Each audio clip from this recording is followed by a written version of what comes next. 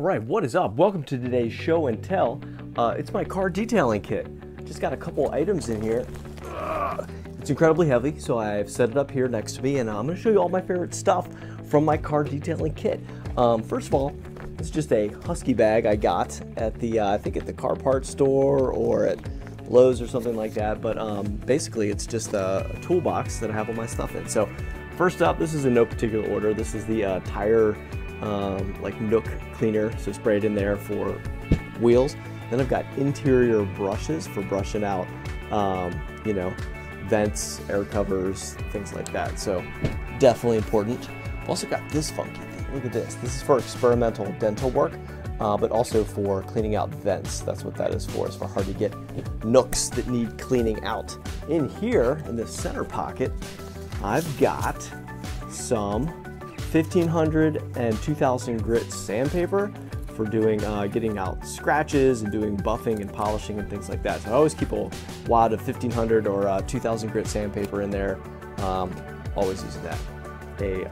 You know, a dust mask, because that can occasionally be needed if you've seen any of my other videos.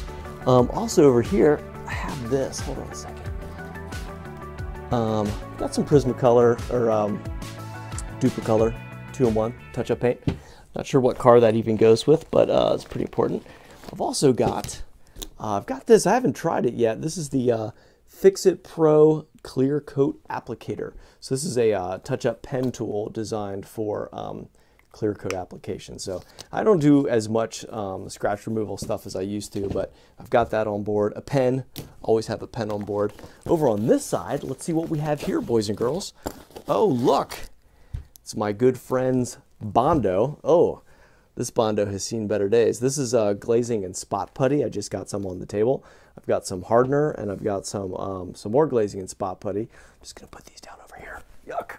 Apparently I used to do a lot more glazing and Bondo body repair scratch removal work than I do now, but I do have this Outdoor Breeze freshener. Let's just have a quick scent of this. Delicious. It burns.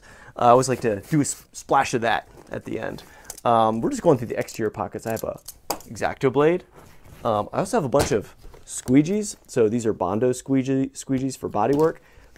These are tint squeegees for applying tint. Yes, I can do that. No, I don't like doing that, but I have before. So these are pretty handy tools. I also have a razor blade for getting off pinstriping, goo, gum, tar, freeze-dried burritos, chewing gum, and other forms of waste that I find on carpets. So gotta have one of those. All right, inside, first of all, got some nice rags. I have a applicator and a like a nice microfiber cloth.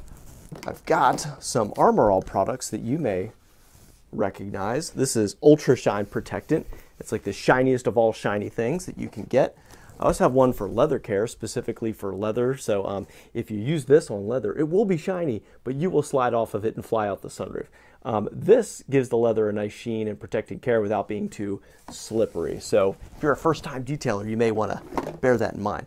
I've got Formula 2001 Super Protectant. I think I found that somewhere. Just keep it on board. I have a bug and tar remover, which I don't normally do because usually I'm in a rush. But if I have a really car that's got a bunch of gunk on the front, spray this on, let it sit for a little bit, then wash it off, and it gets that hard to get gunk off the front bumper that's really stuck on there. Also in my bag of tricks, a wad of paper towels. You never know when you're going to need that. Rain-X. You know you're a grown-up when you buy Rain-X and you're like, wow, look, I'm driving and the water's just beating off the front window. Incredible. I've also got polishing compound, super important, especially to go with that 1500 grit, 2000 grit sandpaper, getting off scratches and fine swirl marks, scratch marks, things like that. Turtle wax polishing compound, it's a go-to.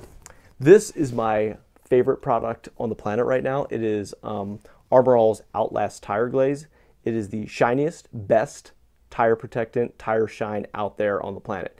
It looks shinier than anything you've ever seen, and it stays shiny for many, many, many, many washes and rains. I'm gonna have a special video just for this because it's so awesome, and it comes in this box, which reminds you that yes, you just bought $12 worth of tire shine, but look, it came in this box. It is awesome. talk about that in a future video. Next up, quick detailer. Oh, my quick detailer has a hole in it. I guess I should put that over here in my leaking products division. But the quick detailer is after you've washed and waxed, and you just want to kind of keep it clean and wipe it down briefly without having to rewash it. I have a really gross tire shine applicator that I use after I put on my Outlast. I use invisible glass because Windex did not really work for me, and once you use this, you'll never use Windex again. So I got one of those.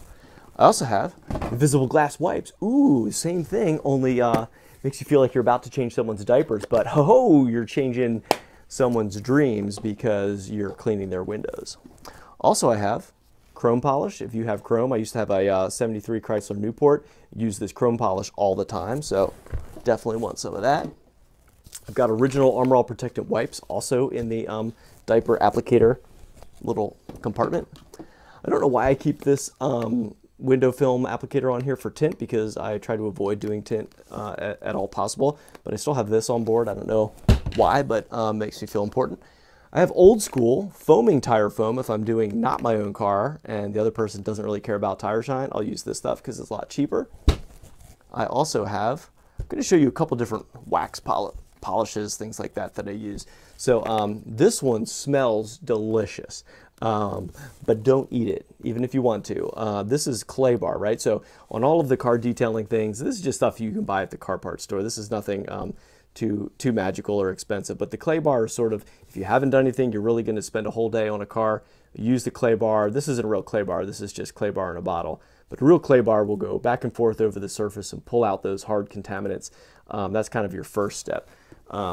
Polish is really meant to bring out the shine. It's not necessarily a protectant, but it's to bring out that shininess. And the carnauba wax, or that hard shell, is what you'll use at the very end. It's your last step. So I like to use Meguiar's products for all of them. They have a nice 3-step process, but for whatever reason, I only have these here with me today.